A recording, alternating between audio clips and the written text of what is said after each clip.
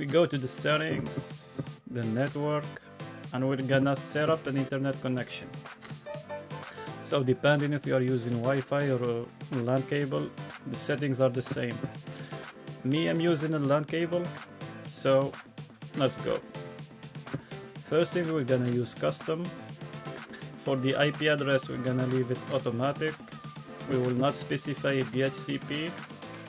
And here on the DNS, we're gonna change some settings. The first one is the primary, and we're gonna be using 4 8s like this.